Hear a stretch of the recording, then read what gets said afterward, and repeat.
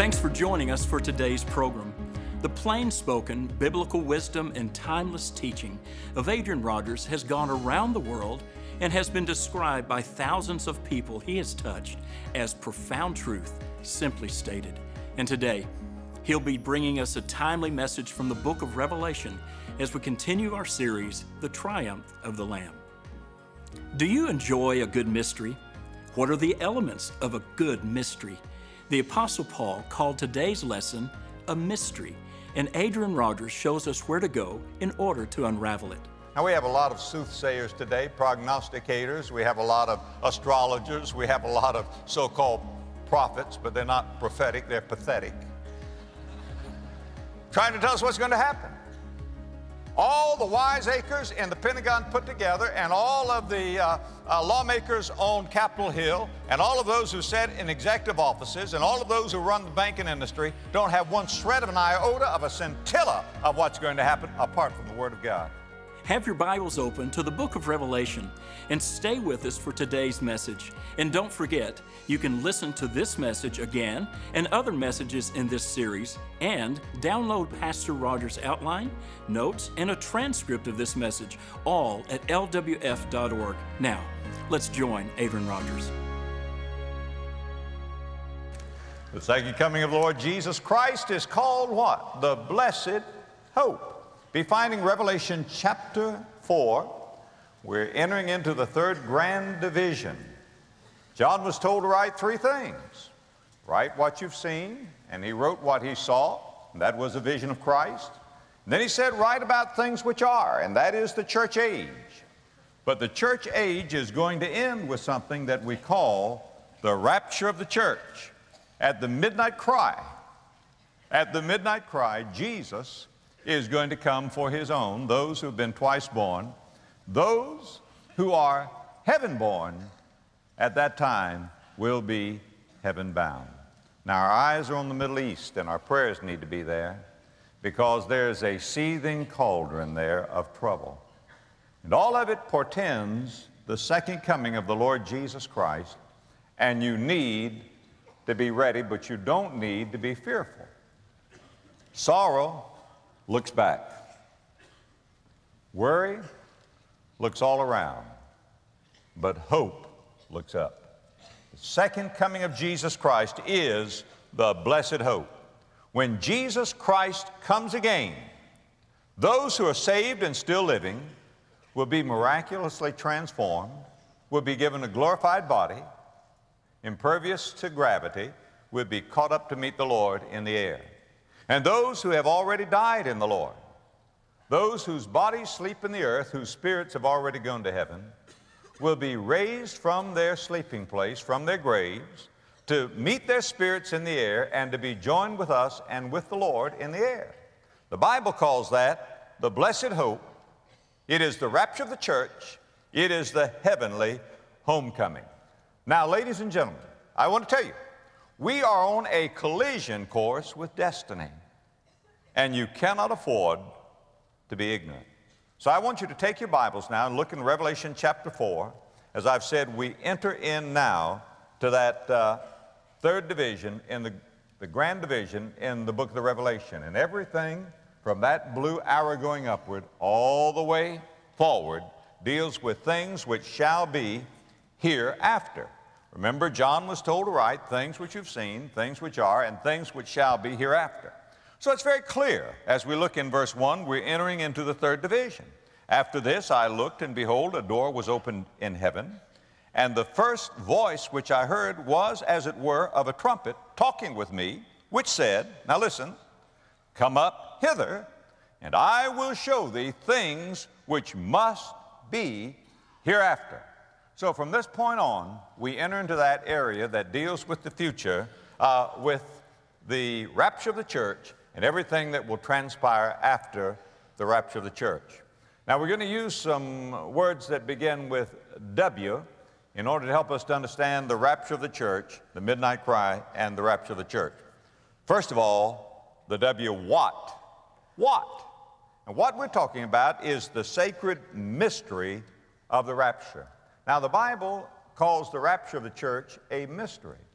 Now, a mystery is not a mystery story like you might see in some novel, but a mystery in the Bible is a truth that no one would ever figure out of his or her own accord, but a truth that has been revealed by divine revelation, and God has unlocked the secret in the Word of God, and the Bible calls that a mysterion, or a mystery. Now look in Revelation 4, verse 1, and we're going to see something of the rapture.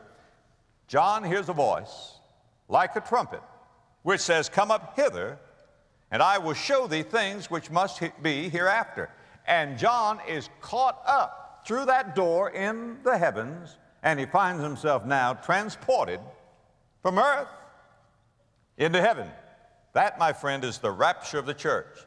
Put in your margin the corresponding New Testament verse, 1 Thessalonians chapter 4, beginning in verse 13. Paul says, "But I would not have you to be ignorant, brethren, concerning them which are asleep." Now, the church at Thessalonica was ignorant of what happened to the dead who died before Jesus came, and they were mourning. They were saying, "Well, we're waiting for Jesus." And by the way, in that day they were waiting for Jesus 2,000 years ago, and rightly they should have been.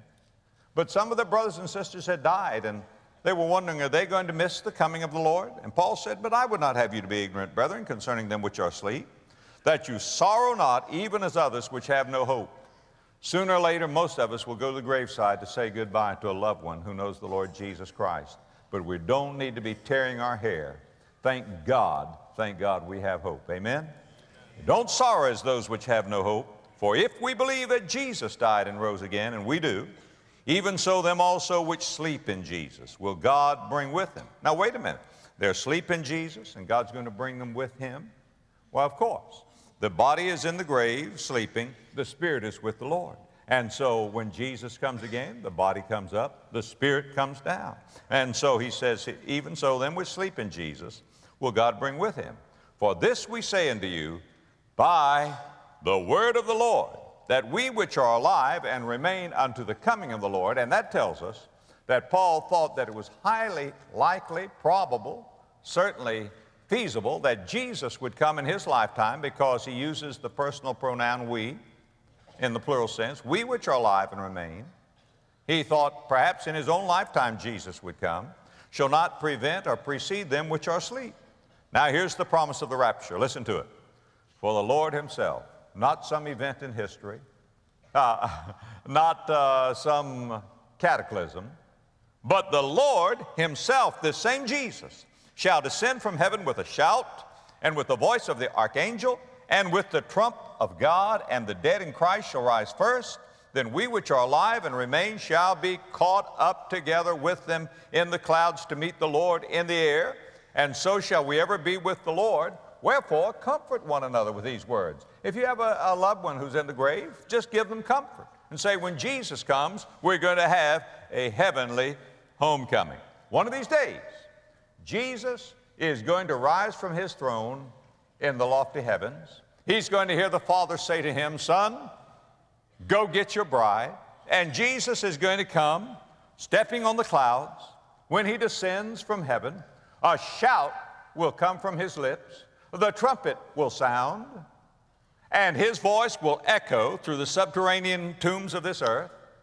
And those who know the Lord Jesus Christ will have their ears tuned to him, and we will be glorified and rise to meet the Lord. From the swelling bosom of the sea they will come. From the winding sheets of desert sands they will come. From the battlefields of this world they will come. From country graveyards they will come. The dead in Christ shall rise first, and we which remain and are alive will be caught up with them to meet the Lord in the air, and so shall we ever be with the Lord. Now, the word that is used is the word caught up. We get the word rapture from a Latin word rapto, which means to seize or to catch away, to be caught up. The Greek word harpazo means the same thing. Now again, I call it a mystery. Here's another verse I want you to put in your margin. 1 Corinthians chapter 15, beginning in verse 51. Paul said, "Behold, I show you a mystery. We shall not all sleep." That is, not everybody's going to die before Jesus comes. There are millions who will miss death. We shall not all sleep. But we shall all be changed in a moment, in the twinkling of an eye, at the last trump. For the trumpet shall sound, and the dead shall be raised incorruptible, and we shall be changed. Again, now Paul uses the word mystery. The word mystery means something that has been hidden, but it is now revealed. The Old Testament prophets saw the Lord Jesus Christ coming in power and glory. They saw Messiah. They saw Messiah reigning and ruling, but they did not see the church age, and they did not see the rapture. The only way that people today know about the rapture is not by studying what the Old Testament prophets had to say, but what the New Testament prophets had to say. This is revealed to the Apostle Paul, and he says, behold, I show you a mystery. And he explained the church age. That's what we see right here, the things which are. That is that interval between the time when Jesus came the first time and when he's coming again the second time. And what a majestic and mysterious thing that is going to be.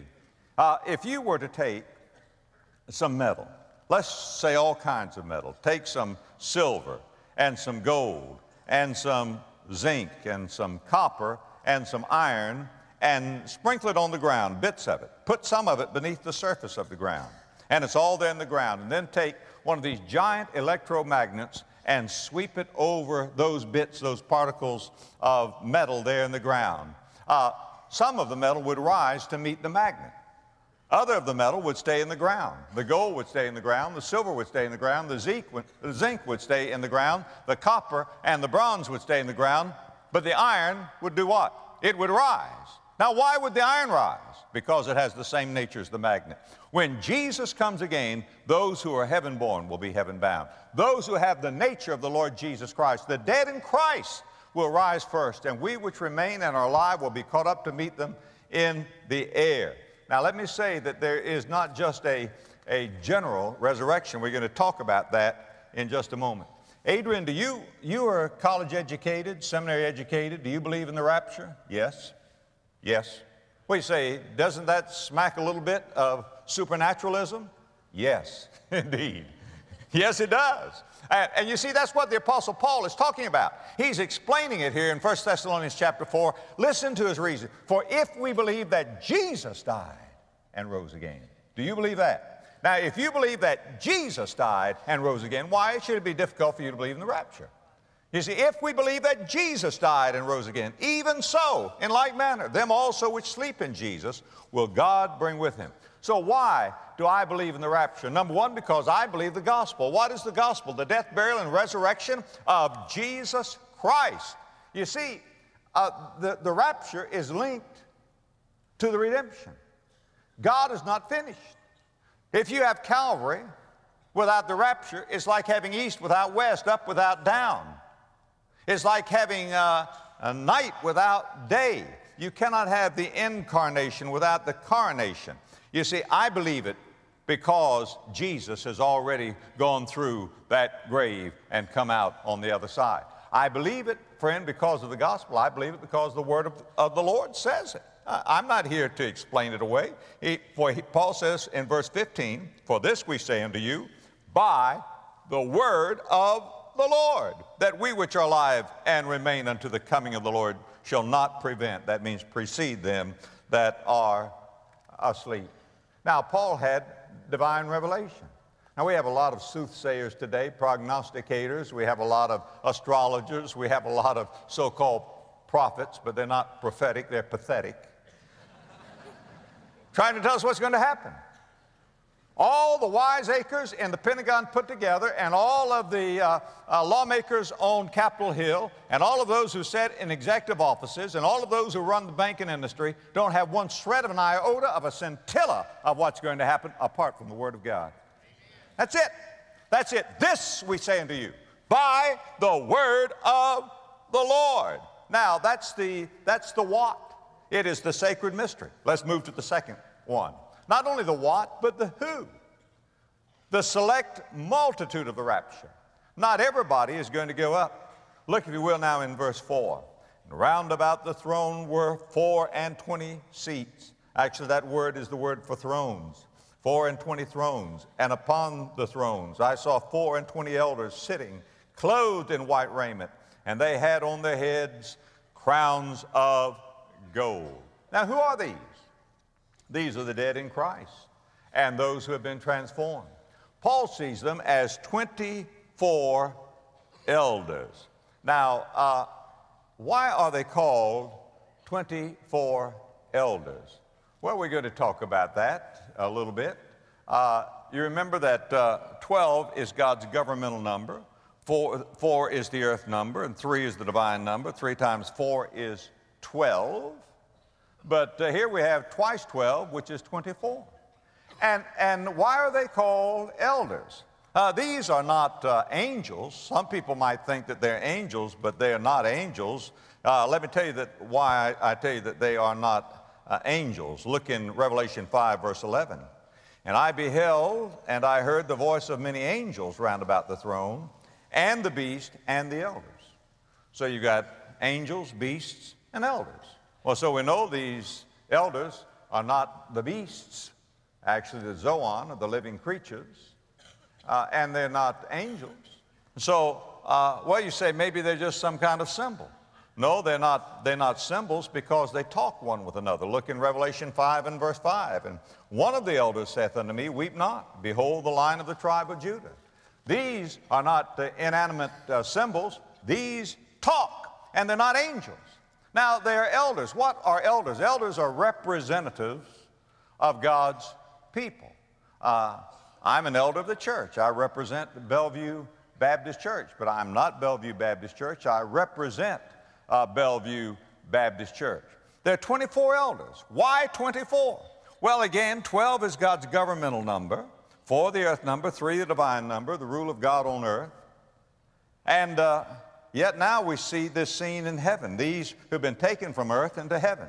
If you'll study the book of the Revelation, you will find out that there are 12 gates in the city, the New Jerusalem, up the place that we call heaven or glory.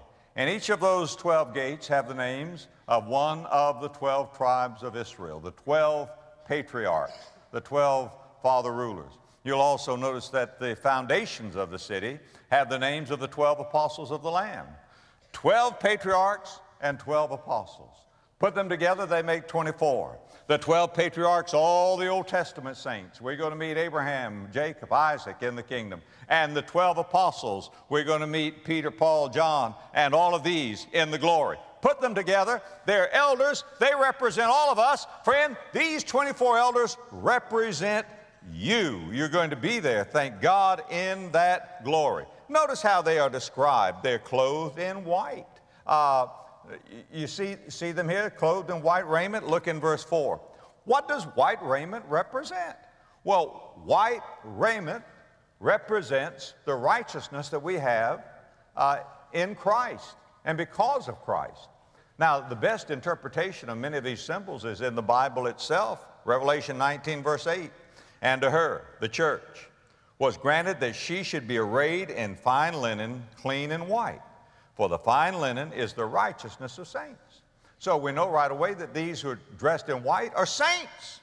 And they have crowns upon their head. Isn't that what it says here in verse 4? They have on their heads crowns of gold, diadems.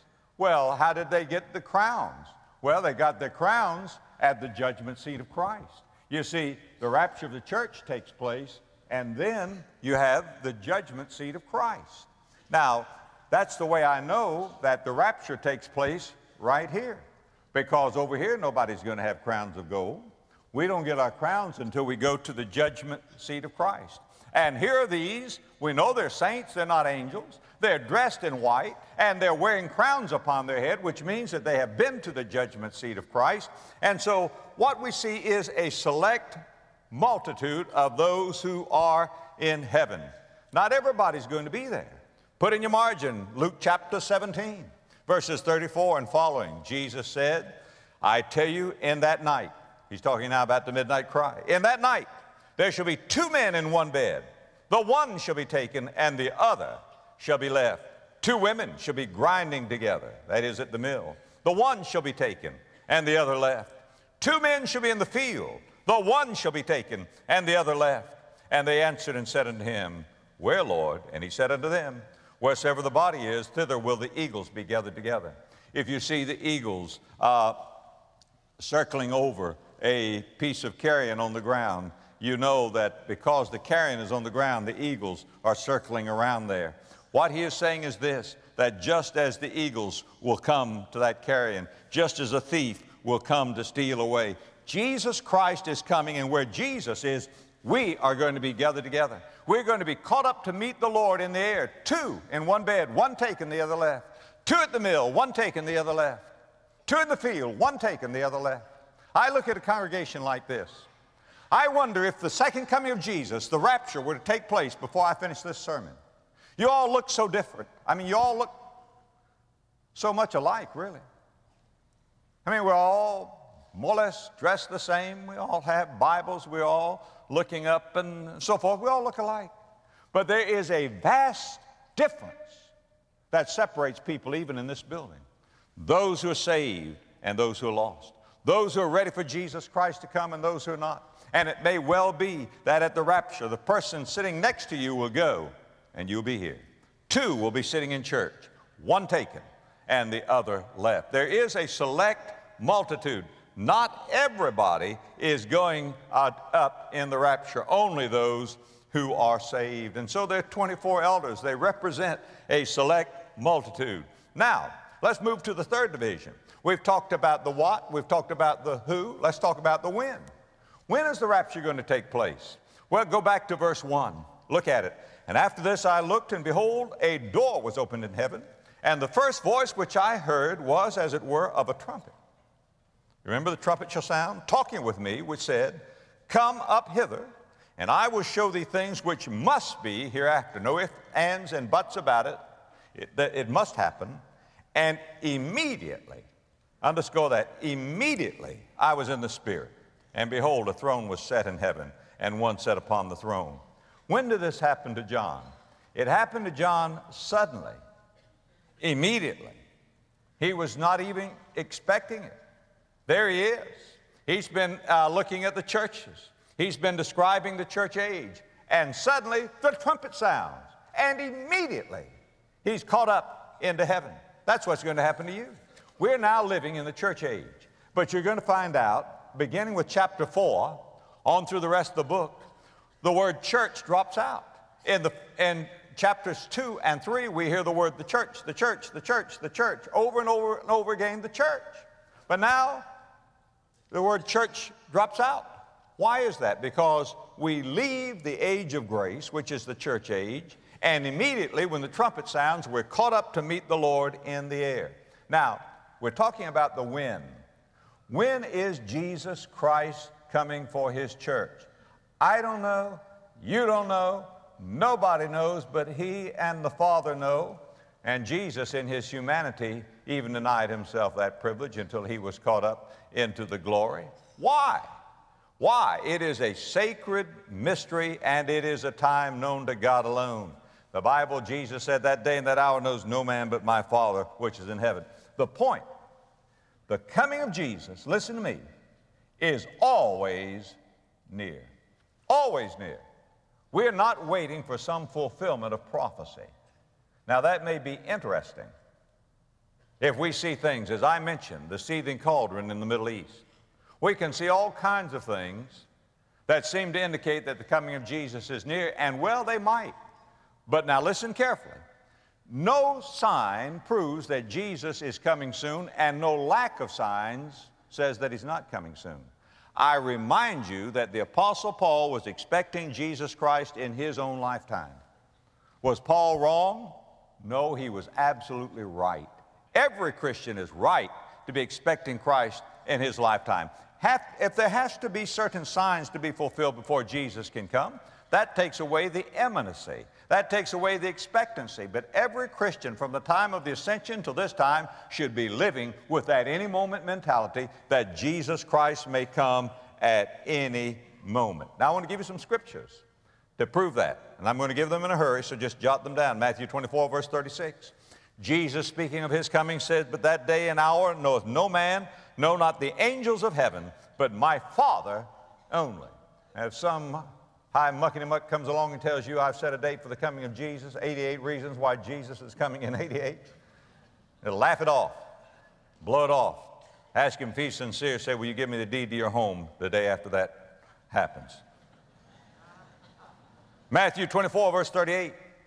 But as in the days that were before the flood, they were eating and drinking, marrying and giving in marriage until the day that Noah entered into the ark. That is, they're going along the daily round of life. There's not going to be any great tribulation. They're not in the great tribulation. They're not things that are happening. They're just eating and drinking, marrying, giving in marriage, just going about their business, just like you're going about your business today. Matthew 24, verse 42. Watch therefore, for ye know not what hour your Lord doth come. Matthew 24, verse 44. Therefore be ye also ready, for in such an hour as ye think not, the Son of Man cometh. You say, I don't think he's coming today. Good sign that he might. In such an hour as you think not, the Son of Man cometh. And then again, Paul says in 1 Corinthians 15, I've already read this, verse 51, behold, I show you a mystery. We shall not all sleep, but we shall all be changed in a moment. And that word moment is the word that we get our word atom from. It is the smallest indivisible period of time known to them, and in the twinkling of an eye. I heard a while back that the average individual twinkles his eye, blinks his eye 20,000 times a day. I always am suspicious of these statistics. Who's going to count how many times somebody blinks his eye? But it does remind us that perhaps 20,000 times every day we may hear the trumpet sound, and Jesus is going to come in a moment, in an atomic period of time, in the twinkling of an eye. The Lord Jesus Christ is going to come. Well, Pastor, what about the signs? Do the signs tell us that Jesus is coming? Let me see if I can give you an illustration. Now, during the Christmas season, way before the Christmas season, I should say, well, shortly after Halloween, the stores start putting out Christmas decorations. You notice that? Seems to get earlier every year. Well, when you see those decorations in the store, does that mean Christmas is coming? No, it means Thanksgiving is coming. That's what it means. Now, when we see the signs, you say, are the signs of the times? Yes, but these are not the times of the signs. Those are things that take place after the rapture, really. Now, if we see them ahead of time, that doesn't mean they're not valid. But what I'm trying to say, dear friend, the rapture is not Jesus coming in power and great glory. It is Jesus coming for his church before he comes in power and great glory. It's not Christmas, it's Thanksgiving. I hope you get the illustration I'm trying to make. I'm trying to say this, that Jesus Christ may come today, now. Now. And you need to be ready. For in such an hour as ye think not, the Son of Man comes. All right, now let's move to the next thing. Let's talk about the why. Why the rapture? Why not just wait until there be a general resurrection? Well, go back to chapter 4, verses 2 through 5. And immediately I was in the Spirit. Behold, a throne was set in heaven. And I like that a throne was set in heaven.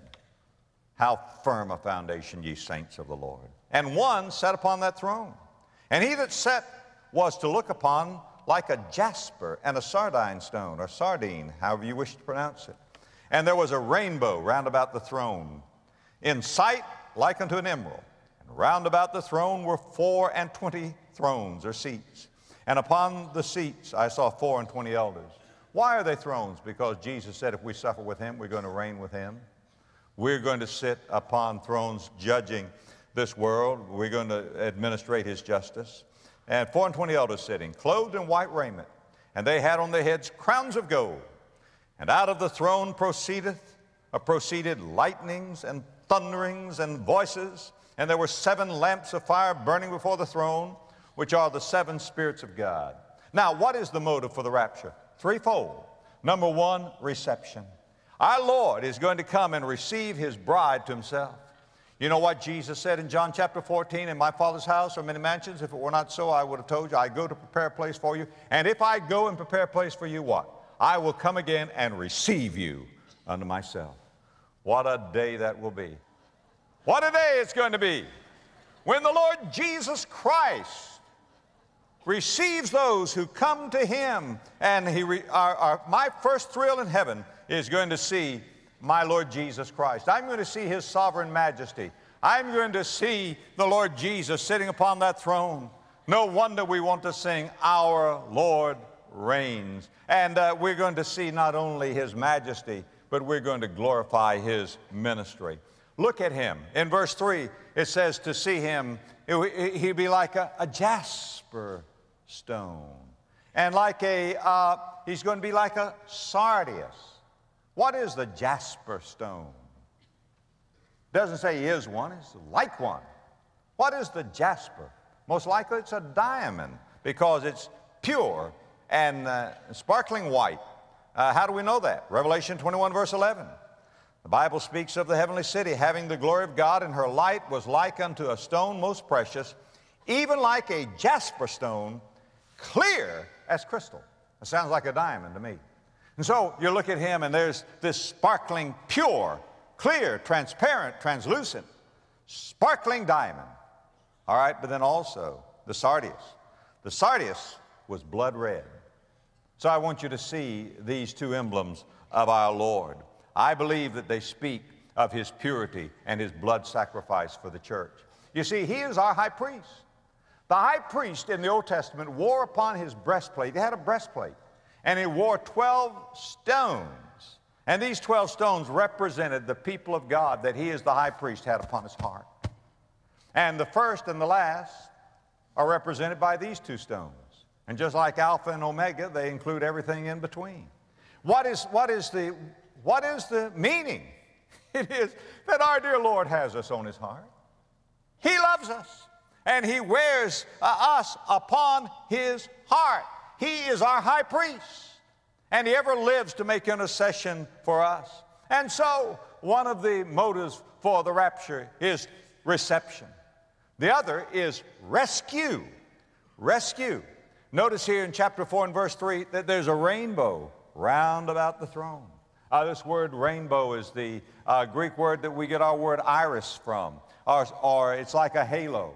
All around this throne is a rainbow. But there's something different about this rainbow. This rainbow is green. It's like an emerald. All the way around the throne is an emerald, emerald rainbow. But also, in verse 5, we learn that there are lightnings and thunders and a brewing storm. Now, the rainbow means the storm is past. But lightning and thunders mean that the storm is coming. And also, this rainbow is a perfect circle. It's an iris. It's a halo. And it's green. Rainbows are not ordinarily green. Green, however, is the color of life. What does a rainbow stand for? It stands for the covenant of God with his people.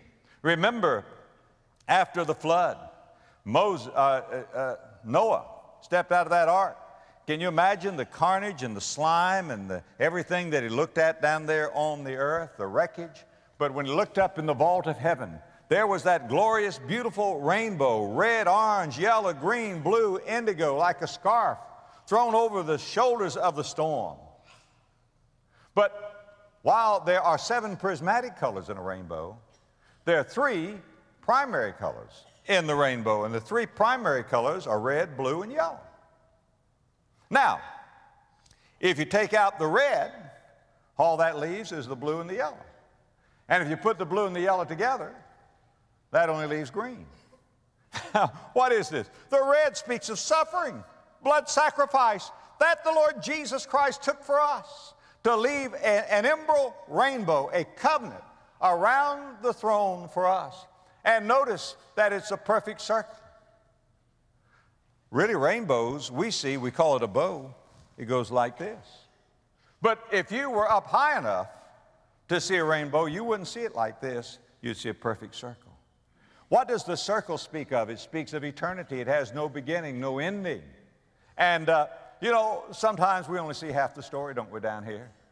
We go through the storms, and we look up and we see a rainbow, and we say, well, thank you, Lord.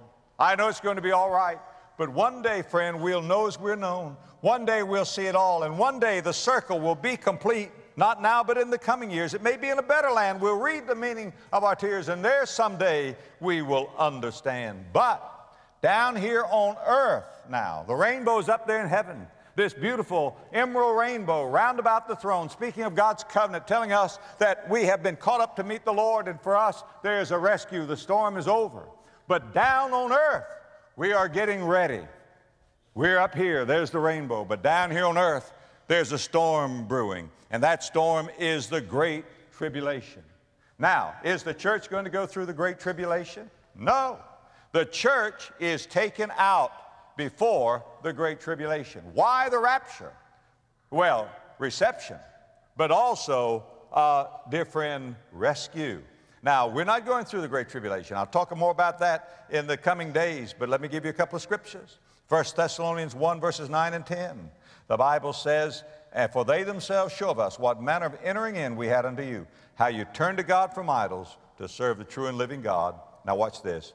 "And to wait for his Son from heaven, whom he raised from the dead, even Jesus, who delivered us from the wrath to come." I'm not waiting for the Great Tribulation, friend. I'm waiting for Jesus.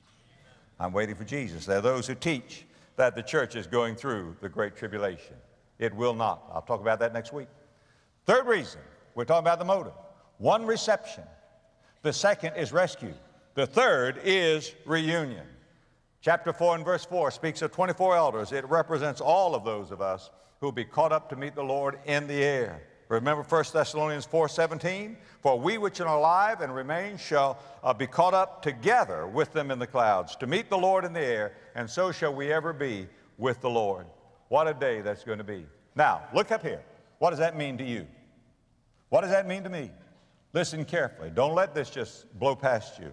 We should learn of his coming. You cannot afford to be ignorant concerning the second coming of Jesus Christ and Bible prophecy, and that's why I'm preaching this series. Number two, you should live for his coming. The proof that you believe what I'm saying is not whether you get it in your notebook or get it in your head, but whether you get it into your life. Number three, you should look for his coming. You should expect him to come. You're not wrong to expect him to come. He may come at any moment. Number four, you should long for his coming. You should desire the Lord Jesus Christ. The last prayer in the Bible is for Jesus to come again. Now, are you ready? Are you ready?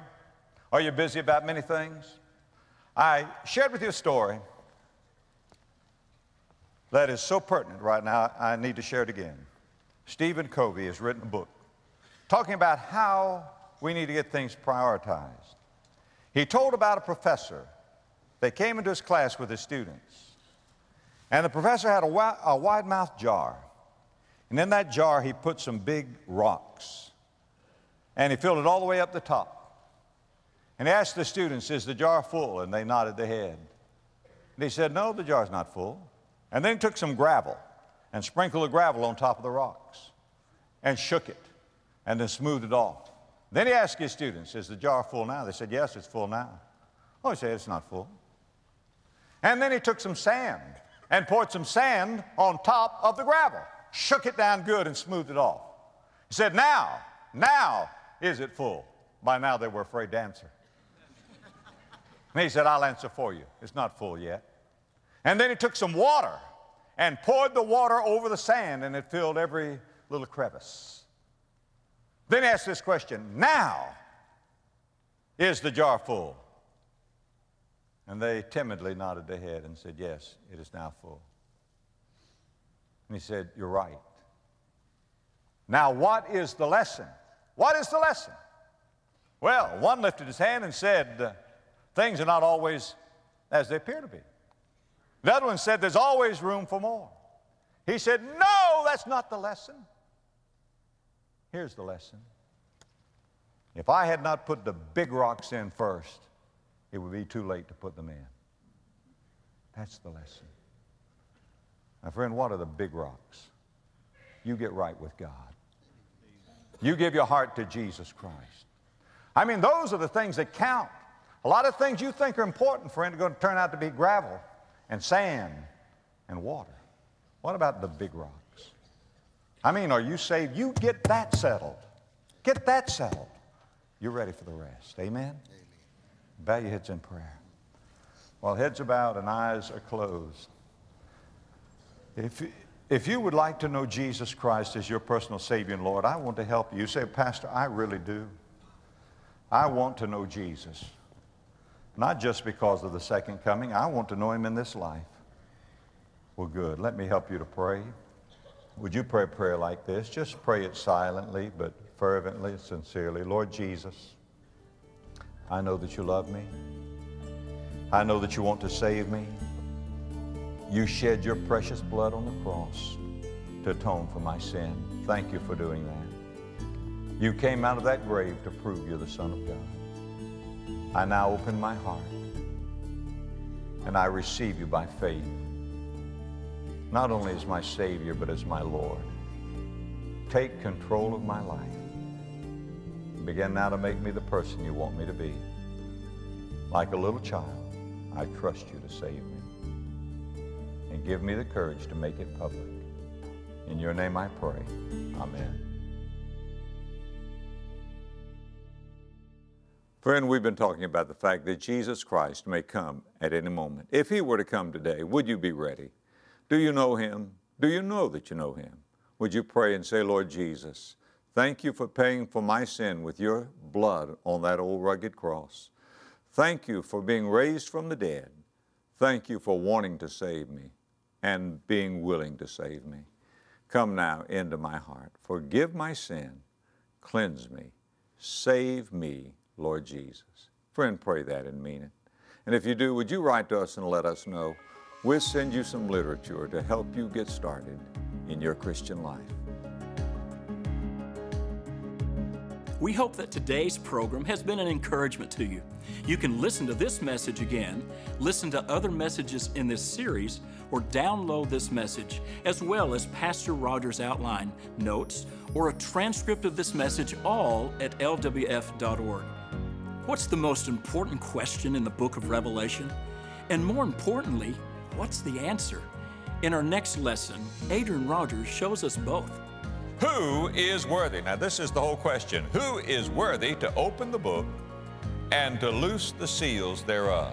So if you would ask the Lord Jesus, Jesus, by what right do you have? He'd say, I'll tell you why. I'll tell you why I'm worthy. I'm worthy because of creation. I made it all to begin with.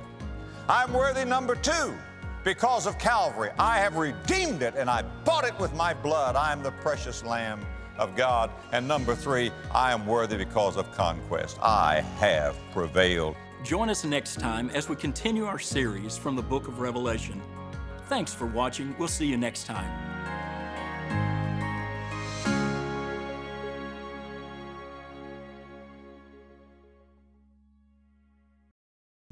Love Worth Finding is a viewer-supported ministry, and we need the help of faithful viewers like you as we share the love of Christ each week. And as a thank you for your financial support this month, we'll send you these 5 how-to booklets on Bible study and prayer. Thank you, and may God richly bless you.